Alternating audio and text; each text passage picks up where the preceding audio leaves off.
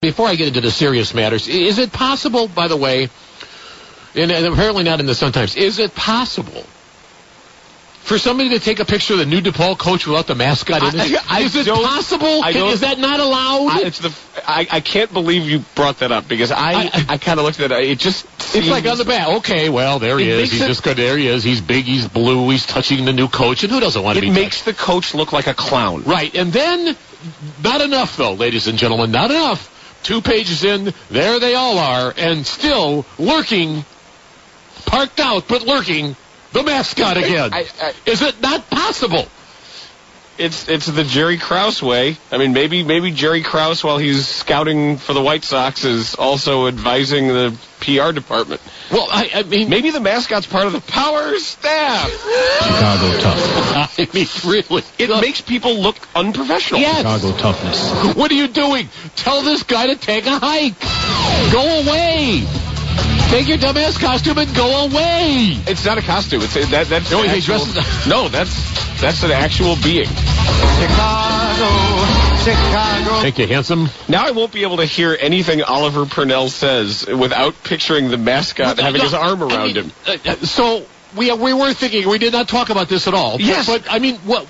Okay, I look at the back page and I go, you're kidding me, right? And then I open the paper and there he is again. He won't go away.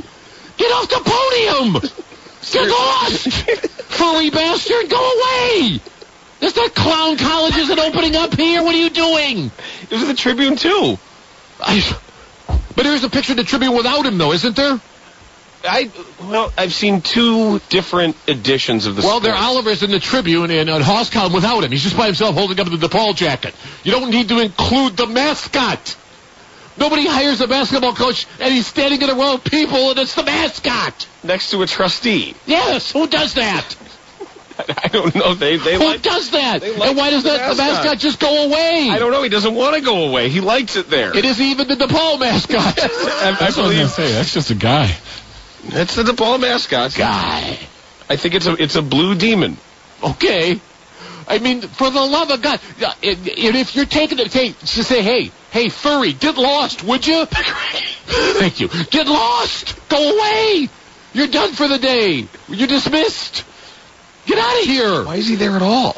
I have no idea. He could be there. When is the last time you saw a mascot at a press conference where the coach was hired? Never would be the answer. Let alone in the photo op. Well, for example, when Bobby Bowden stepped down and they hired Jumbo Cummings or whatever that guy's name is, the Chief Osceola was not there. He wasn't there. He didn't come up with a flaming spear or Rory Spears. I mean, what are you doing? Nobody does that. Nobody does that. What's the matter with you? Was Herbie Husker there behind Bo Pelini? No, he wasn't. I saw that. No. Well, here's our new football coach. He's quite a man. He's a hard nose, and he's with Herbie Husker, a man dressed like an idiot. Here he is. Welcome to serious Nebraska football. What? No, he wasn't there. I mean, I don't know. What are you doing? I mean, take one step in the right direction, would you? Would it be so hard to get rid of this clown? What are you doing? I can't answer. You think when Pete Carroll took the job with the guy in the Trojan outfit was standing behind him at USC? Looking like he's at Caesar's Palace. Traveler was there going back and forth, crapping the stage? I don't think so. Nobody does that. I can't tell you another time where I've seen a mascot in every photo. It's just the dumbest ass thing I've ever seen. What are you doing? And don't you get it? You should go away.